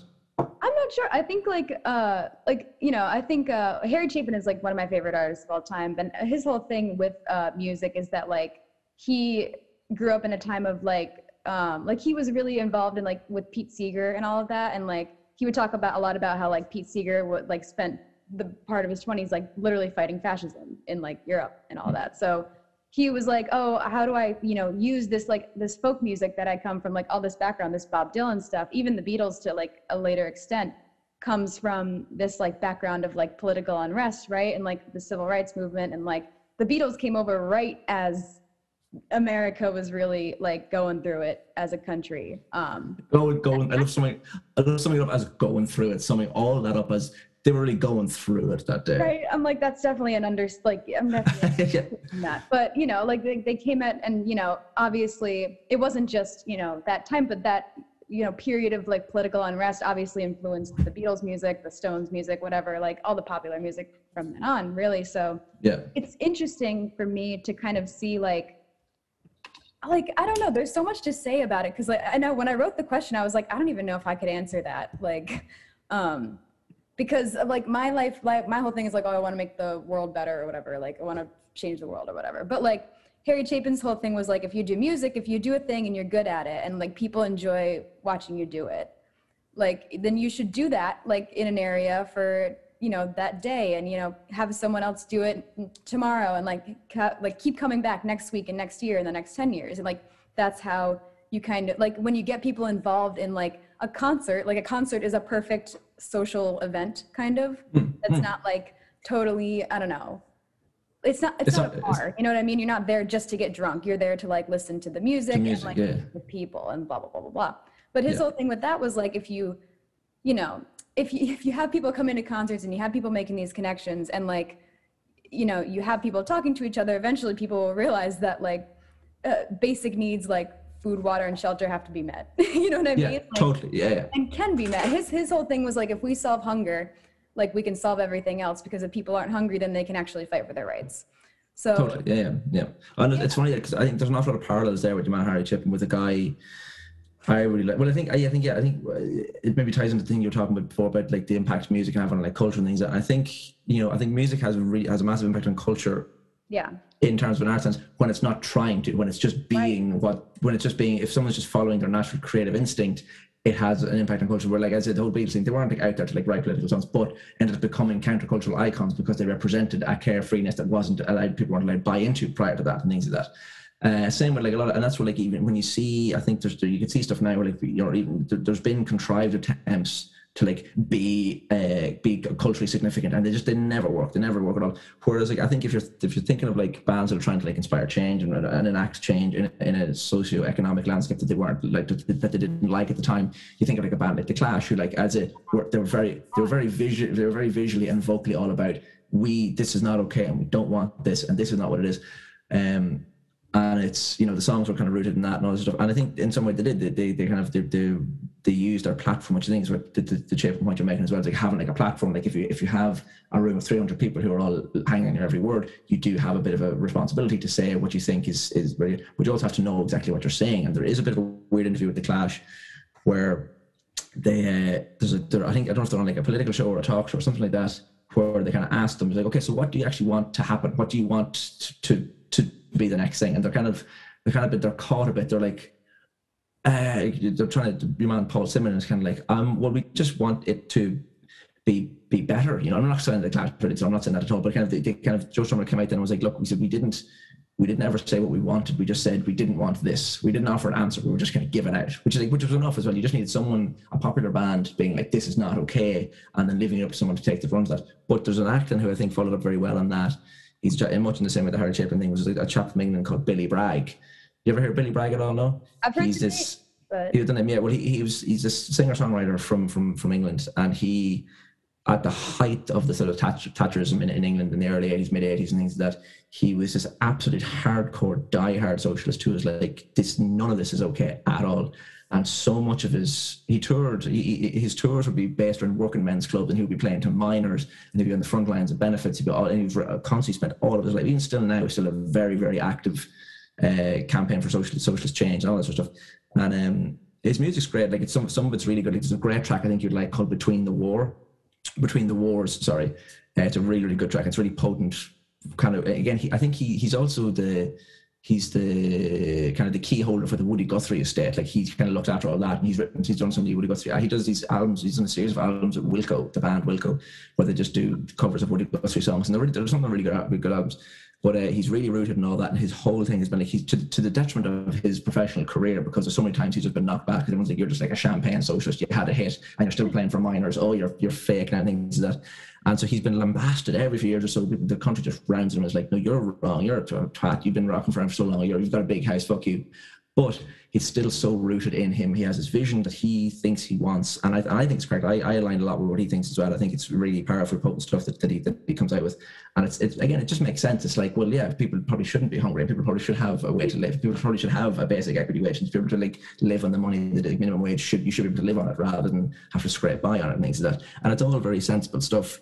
And but he toes that very well with, like, as I say, he's done so much of that. Like, he's the whole time, like, he was very involved in the whole minor strikes, and as I said, he did a tour once, I think, where he played in like 200 working men's clubs, just trying to highlight the sort of the sort of the lack of ability for people to survive under Thatcher's Britain, and just the struggle that was going on there for all these families as well, where like it was single income families who were being paid very little and also then had their jobs taken away, and then were also had to strike. It was a kind of, how do we support these people that have to strike and can't make money because they're trying to strike against this, the stuff that Thatcher was doing, but also how do we get them money because what they're doing is right. But also he was like so there's a weird sympathy with people who cross the picket line, because it's like they have to provide for their family. Yeah. How do we get them in need where they can provide for the family without having to work under an oppressive, horrible regime that is designed to destroy them from the inside out? And again, that seems pretty sensible. But you'd be surprised people who are like, Billy Bragg wants to take all your money, and that's not the case at all. You know, same with like, and look, he can be a very divisive figure. But someone like Bob Geldof, who I think, you know, at his core tried really hard to do the right thing, and to the sacrifice and to the detriment of his own career. Not so much Bob Geldof, because he's been on to do an awful lot of stuff as well. But as I say, I think when you're willing to sacrifice your own professional career path, and like I said, Billy Bragg could have moved into being a way bigger folk act who just did, like, because he wrote some massive hits as well. He had some great tracks. Johnny Marr used to record him all the time. And he toured with the Smiths. He was doing really well. But then also was like, I cannot let these, what I see as injustices go on in the world when I have an ability and a platform to do so. Which I think is very impressive. Same with Bob Geldof as well. Like, he did an awful lot of stuff as well, and was very vocal about it. And to the point where, like, now still Bob Geldof can't walk down the street in Dublin without someone shaking him like, oh yeah, do you still want my fucking money, and things like that. Like, it's kind of, he tried his best. But and then on the flip side of that, I think and I think I mentioned to you in an email that I sent last night, there's a band from Northern Ireland called the Undertones, who came from a place called Derry, which was at the very height of the Troubles in the late 70s, early 80s. Which is a massive period of religious civil unrest, and it was a huge thing worldwide. It's just exactly. Yeah, so I'm never sure how much of that's actually like taught over in American schools about what was going on over here. So I'm not sure if it's a big thing over there. But yeah, it was a huge thing. And this band were a punk band who were really influenced by the Ramones, and they were coming out around the time when you had the Clash and the Sex Pistols and the Stiff Little Fingers and all these, like, the Adverts and these hardcore political bands who were being like out there roaring and shouting with like placards and things like that. And the Undertones were coming from right bang in the middle of the biggest civil unrest in this side of the world, in the West, in this end of Europe and things like that. And I don't know if it was a conscious decision or they were just like, this is part of the fabric of our lives and we want to ignore it. What we would rather focus on is our actual interpersonal issues with our relationships, with our girlfriends, boyfriends, with going to school dances and going being teenagers, or like having enough money to buy chocolate bars, things like that. They actually have a song on their second album called More Songs about chocolate and girls and things like that, because they're like, this is the stuff that concerns us more than anyone else. And it was a really nice, I think it was sort of weirdly poetic in a way. It was a bigger political move, I think, to ignore the streets getting blown up and car bombs being thrown about the place and windows getting blown in. Like, they tell stories about how, like, before recording sessions, they would be lifted out of the bed because a bomb had gone off in the street and things like that. And their reaction to that was to just, well, look, we'd rather create a world where we can live and have fun and things like that. And I think it was a bigger political move to ignore all that and write about what they wanted to write about, as because they were 17, 18, 19 at the time. They had bigger things on their mind than the world ending outside, which I think is really cool.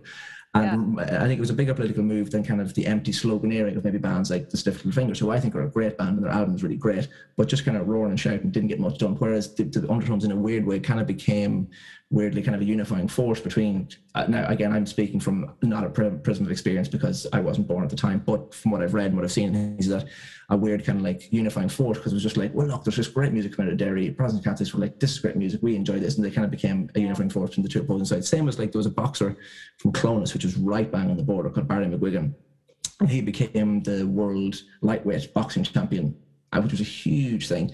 And he was from right on the border, in the middle of all this sort of the height of all this stuff going on, this the civil unrest and things like that. And he became a weird totem for peace for the Protestants and Catholics were both like, look, can we just leave the fight to McGuigan? There was a weird pride that like he came from us and he's off and he's the best in the world at what he can do. Why are we fighting? Let him do it. That's all grand. He can just, be a boxer and that's kind of fine. So it's weird. Like the point of the Undertones, I think, is being like a band who, as I say, refused to address what was going on in the front door because to them it wasn't. First of all, it wasn't artistically engaging, so they didn't like sacrifice their artistic vision because they're like, we know what we want to write about. This is what concerns us more. And I think it's a really nice kind of like a weirdly offensive stance to take and be like, yeah, we can't help but be confronted with this imagery and this bloodshed all the time, or we refuse to acknowledge it and do what we want to do. So just so because the whole point of this was just to get into people's heads and like disrupting it, and they're like, we're not going to let you disrupt us with this because we want to write this music regardless. And to me, it's some of the finest music that's come out of Ireland is the Undertones music, because it comes from a true, really fun, really smart, but also kind of weirdly naive in a charming way perspective. Despite the fact that if you know what's going on up in the background as they're recording this album, it's just absolute hellfire all the time, which I think is really impressive. And again, it's weirdly anachronistically sort of like the Chapin thing, like if you have a platform, you should speak about it so much. The Undertones had the best platform, the best backdrop to speak about this from, and didn't, which said so much more about what people actually wanted, which was for this to just go away and it not be there anymore, which I think was huge. Yeah, I think like I think a lot of what people don't talk about, like the reason the Beatles were the Beatles is because they were like literally 17, 18, 19-year-old kids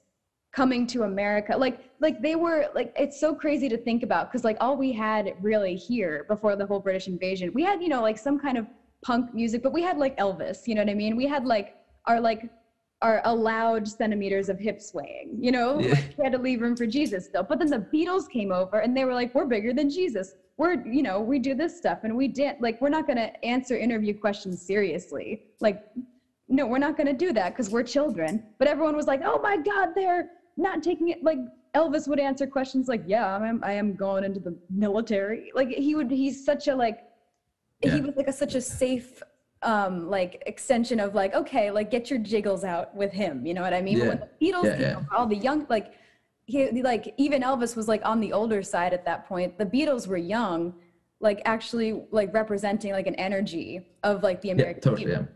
And that's what I think. That's what I think the power of irreverence in a band is huge as well. If you can seem to be like, if you can be on a world stage and you're laughing and joking and having the crack, that to me says way more about what you think about an establishment more so than if you're railing against it. If you're funny and be like, I have no respect for this. That's why I'm taking the piss out of you, more so than grabbing mics and shouting and roaring. Kind of more being like, I don't care about this. This means nothing to me. So who gives a shit? I think that's really powerful, and it's really hard thing to do as well. Because when confronted with something maybe you don't like, it's very hard.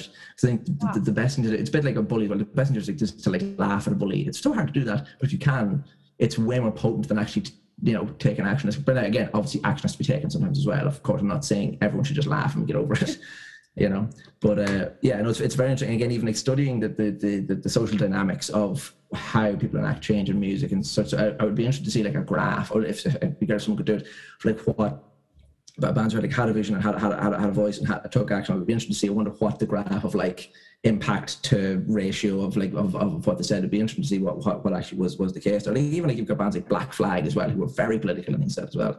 And like we're a big college band who I think informed a lot of people. And again, I think not so much maybe necessarily the bands and actually not for a change, but I think they were probably the favorite bands of people who went on to be like, well, I had this political idea that came from this band, and I know I have the facilities to make that happen in a congressional way or in a in a political sphere that I associate with.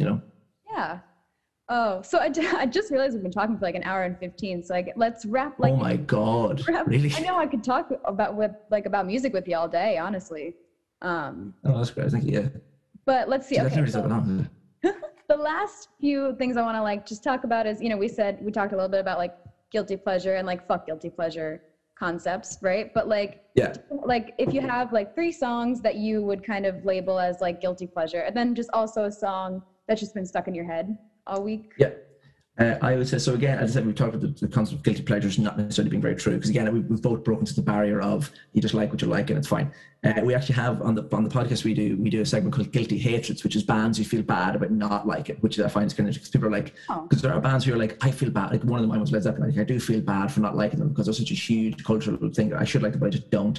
And someone else I know was like, they were on the show as well, and they said, oh, I don't know, like I should like them, but I don't, is The Velvet Underground. I'm like, oh God, that's a really great one. You know, things like that. Like it's a good one to think about. But yeah, I would say guilty pleasures. I would say something like, you know, Huey Lewis in the News, like Really? Hip to Be Square. Yeah, you know that. Like again, you know, in some ways, I'm just like, I just love the band. I think they're great. But like, I do. Ask you about that because you said you did the Ghostbusters theme song when you were younger. You know, like that riff is taken from rip off Lewis song. from Want a New Drug. Yeah, no, yeah, it's taken from I Want a New Drug, which is mad. But I have a long-standing association with Huey Lewis in the News because he sings. Now you might know the film. He sings the opening track of Oliver and Company. Do you remember that Disney film with the little orange cat? He sings the first track of that. Billy Joel plays the dog in that. Yeah. Yep. I love it. That film was the film that I watched like every day until I was about 6. It was one of those films I just watched all the time as a toddler. So I know that, and that's why I had this Huey Lewis obsession for years because I was like, that's the voice from the start of that film. So I just something like Hip to Be Square or like, you know, one of those tracks, The Heart of Rock and Roll or something like that. Like I've done one of those Huey Lewis tracks, I think. Another guilty pleasure, and it's only kind of a recent one, and it's absolutely blindsided me, and it's come out of absolutely nowhere, is Payphone by Maroon 5. That's absolutely destroyed me over the last while. You know what? I'll go ahead and say it though. I feel like that album might be the last time Maroon 5 was good. And not good. Like, I mean, they've kind of like sold out a little to me, and maybe that's wrong. But like, I heard fair. the other day, and I was like, that's not Maroon 5. It's like I can't believe how long Maroon 5 have been around though. I know. Like it's crazy. It's almost been around like 20 years now, which is fucking mad. My question is, where's Train? Train? Oh, the band Train. Yeah, what happened to them? Yeah. It was like Maroon 5 and Train were like the bands, and then I don't know what happened to Train, but there's one track. Oh, it's amazing. Again, the melody is great, regardless of the production around. I think the melody is great, and that's all it does it for me. Another track, kind of guilty hatred, but also I have no shame in liking either as well, is a track by Arcana called "So Little Time," which is the theme song for the Mary Kate and Ashley TV show "So Little Time." But it, as a track itself, is great, despite it being a theme song for like a largely forgotten 2000s show. I think it's great. I mentioned it already, but it's there as well for guilty hatreds or guilty pleasures, like Beautiful Soul with Jesse McCartney. Again, the likes of like fucking even the Love Story with Taylor Swift. That's a huge one for me as well. Like it's, even though it's a massive track, I know it's the key change at the end, and when the harmonies come in at the key change at the end, destroys my soul. Yeah. I've got a theory that like if you can do a pop song really well and it catches on and you have a key change in that pop song, it's gonna win a Grammy. Really? Like it might, like I just have a like what was it, like one of my songs, what's it called, What a Fool Believes by the Doobie Brothers. Oh yeah, that song is insane because he like changes keys in the chorus and then he goes back to the original key back in the verse, and he won a Grammy that year for that. And I was like and so I did research, and I was like, maybe if you just have something like interesting, like a key change or like a different, like one of the Grammy winners one year was like a 7/8 beat. It's the song "Get Closer" by Linda Ronstadt. And it has like it's one beat. It's not a regular like 8-beat measure. It's off by one, but you don't realize it until you like listen to it. But it won a Grammy, so I'm like, maybe if you just change, like if you do something like that. Yeah, well, even there's a great track by Squeeze called "Up the Junction," which is like was a massive hit. You know the track. It has a key. You don't even know it. It has a key change for like the middle 8 changes key, and then it goes into another verse, which is like a key up, and then it manages to somehow go back down to the original key, but sound like it's going up. It's crazy how they do it. It's so good, and that's one of those tracks where like there's no chorus in it at all, but it was a massive hit. How did they do that? It's just rhyming couplets over and over and over again, and there's no repeat of the chorus. It's amazing. But and then one song I've had in my head all week, I think, is Save It For Later by The Beast, because I moved house in the last sort of week or so, and I went from one place in Dublin to another, and it's a song I always listen to in periods of like transition. If I'm doing something big, like when I left home, I listened to this track. When I was like flying home, we finished, I think the last gig we did was in America, and when we were flying home, I listen to that on the plane. It's just always a song that I do. Like when I feel like a moment of it, I always put that song on because I just feel like it soundtracks those moments really, really well. Not because of the little content or anything like that. It's just it the feel of the song is really sort of conducive to me feeling like I'm doing something momentous with my life, sort of thing. And it's one of those songs that I've seen in films a few times, and I was like, oh god, it soundtracks that really, really well. And I'm going to sort of create a situation where it soundtracks bits of my life as well, which it's a really nice song. And again, I have no idea what the song is even about.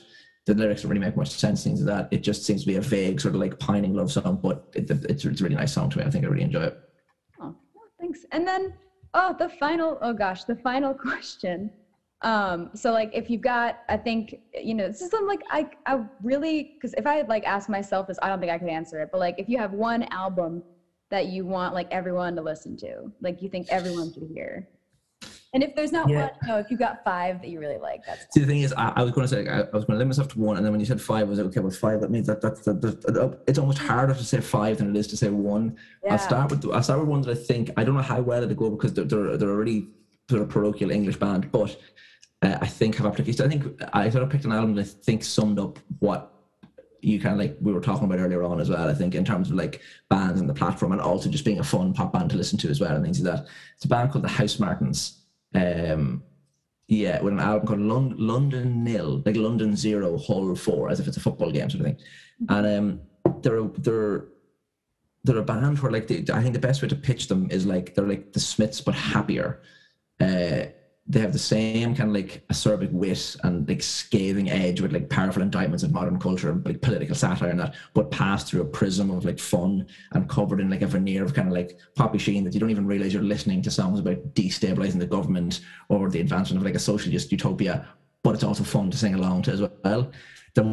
One of those albums where like it's fun to listen to in the background while you're like hoovering, and it's like you can listen and it's fun on a surface level, and then you can properly listen to it and get like internally radicalized as well. And it's not really blunt either. It's very smart with its kind of subversions of what's going on. Like there's one of the big hits of the song called Happy Hour, which is all about trying to like kind of disrupt the day-to-day life of working individuals in England in the late 70s, early 80s. It's all about how like, as soon as you get to Happy Hour, everyone just gets drunk and forgets that their job is shite and things like that. But it's a really happy pop song. And you think like, it sounds great. I want to go to the pub, but also it's about pub culture is ruining the country and things like that. You know, there's so many sort of weird sort of like incongruent stuff going on that's great. And again, the songs are really well written. They're big sort of Marxist socialist band as well, but also had like massive mainstream hits. Mainstream in terms of like in England, they were on like any label in England and things like that. And just were really well respected. And the singer Paul Heaton has this amazing voice, one of these ranges that can just go from like really low, fun, warbly stuff to high pitched kind of squealing. They do a few soul songs as well, they're great. They also do this, one of their biggest hits. They were like this guitar jangle pop band that had to do like simple riffs. And the big thing with this band is the bass player went on to be Fatboy Slim. Oh. Which is like so wow. He started in a band where they were like knitted cardigans and played it, and then he went on to do like Rockefeller Skank and things like that, which is crazy. But they had a massive hit called Caravan of Love, which is a cover of I need to figure the band's name. Sorry, one second. Caravan of Love by but they did so they were famous for being a like jumpy little fun guitar band. It was the Isley Brothers, I think, wasn't it? Yeah, I think it was. Or Isley Just Brothers. Who were famous for like having like simple guitars, one guitar, jangly stuff, bit of pumps, nice puppy drums, things like that. And then did a cover of Caravan of Love, totally a cappella, all 4-part harmonies, and it was a biggest hit, and like, a lot of the fans were like, this is as much a band, or like, oh, fuck you guys. But it was a really weird hit to come in absolutely nowhere. But just a really good, their first album is a sublime listen, and there's not a track I would skip. I think maybe the third track is a track I would skip. The thing is flagged. To me, it's not too good. But the whole album is just non-stop single after single after single, but also slamming indictments of modern British culture at the time. It's really, really great. Few of the ones I'll give a quick pitch. I mentioned already the first Fountains of Wayne album. Again, great album to just sort of sit back and listen to and not think too much about it. But then also if you want to think about it, you can get really kind of deep into it and things like that, which is kind of fun. The Breeders' first album, Last Splash, the one that has that Cannonball hit on it, that's a really good, like, crusty album that has amazing sounds on it and things like that. There's the Bell. Did you ever listen to Bell and Sebastian? You ever hear of Bell and Sebastian? Oh yeah, I've actually seen what's that movie? God Help the Girl. The whole like, there's a little niche. Have you heard of it? I think it's like a Scottish production or something. It's oh God, I forget the girl. Have you ever seen Skins? Yes. Yeah. That girl Cassie is in it. And Chelsea. Oh. But it's like it's called God Help the Girl, and it's like a Bell and Sebastian, I guess, cover movie. I haven't seen it in a while. I'll send it to you. It's Dude, that sounds great. I don't know about that. No, they're a great band. They did an album called The Life Pursuit, which again, it's really, it's sort of weird music that is like, it holds up a mirror to sort of culture that like you didn't know you related to until you hear about it. Like it's all about sort of like kitchen sink drama. Same as Squeeze, they're one of those bands, and the Kinks as well, who were great at being like, this is what culture looks like to us, and that's how we see it. And then you hear lines where you're like, they're so right. I would never even think of that, but I relate to it so much, and I've seen it in my life every single day. I think that, you know what I mean? They have an album there called Life Pursuit, which is great. They have a song about doing the laundry called "The Blues Are Still Blue." Really fun, really great rock and roll. The lyrics are great, really fun to listen to. Some great lines in that. I would say one other one I will mention. I've only got two left, I think, so it'll be very quick. Kirsty MacColl, "The Stiff Years." So this is a kind of a collection of her singles. She was a great singer. She's the woman who does the female part, the female duet on Fairy Tale in New York. That's kind of what she's known for mostly. But she also did a version of Billy Bragg's song called New England, had a big hit with that. She also had a great sort of like country hit. You mightn't like if you're not a country arena person fan, but she did a nice sort of like simple country version of a track called "There's a Guy Who Works Down the Chip Shop Swears He's Elvis," which is such a long title. I think it's great.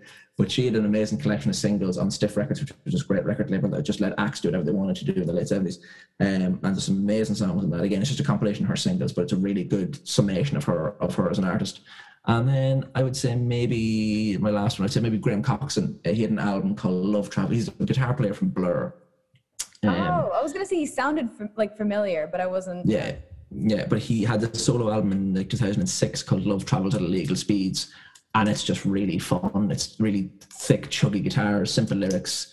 And it's weird because like a lot of the guitar stuff he did in Blur was really arty and kind of weirdly, weird sounds kind of nowhere and really sort of progressive and things like that. In this, he's just chugging away, having fun playing it. And some of the choruses are great. It's a really simple, easy listen album, Yeah.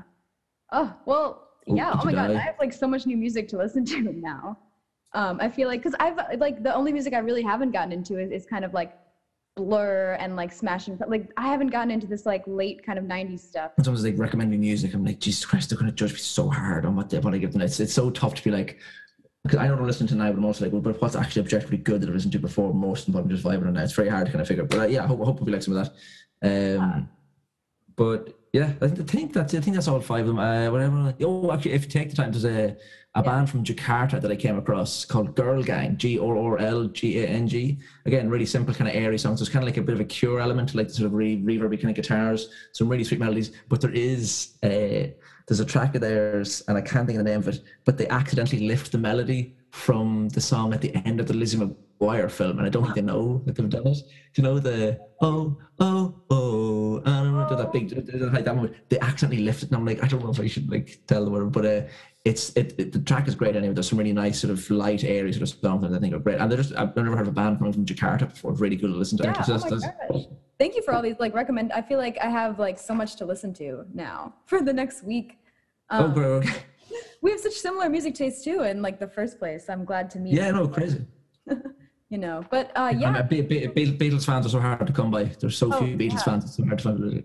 Yeah, they're so underground. I know. It's like no. But finding a Bowling for Soup fan is like huge. I was at a friend's sort of college party there like maybe 2 or 3 weeks ago. Like they just finished college and they were having a party at home, and I think it was Girl the Bad Guys Want came on, and there was only 3 of us in the dance floor, and one of them was my friends. Like we knew this, and someone else came along, and they're like, "It's just BFS," and I was like, "I'm so glad we were using like the initials now. That means someone knows their shit when they're like, is it a bit of BFS?" But thank you. So this has been really fun. No, thanks for having me on. It was great. I like any excuse to chat shy. I love it. It's great. I really appreciate being allowed to come on. That's great. I again listened to the first episode. It sounded great. Really enjoyed some of the insight in that. So yeah, it was really cool. All right. Well, that's it for me this week. Thanks again to Pete for coming in, and make sure you guys go check out Zen Arcade's music. They're on tour all the time, so they're probably coming to you soon. I will add a link to their music in the description below. As always, I'm adding every song we talk about to the playlist as much as I can, and that link will also be available below. As this is my 3rd episode, I would like to take the chance to reach out and ask my audience, if it exists, for comments, questions, and suggestions for the podcast. How am I doing? Feel free to leave a comment below and let me know what you think. I'd also love to get in touch with any musicians you can recommend who you think would enjoy this podcast, so if you make music and would like to be a part of this or know someone who would, also leave a comment and let me know, please. And of course, thanks to all of you for listening. I'm Abby Hannah, and join us next time for another episode of Name 5 Albums. And the doctor said, give him Chapin music. It seems to make him feel just fine.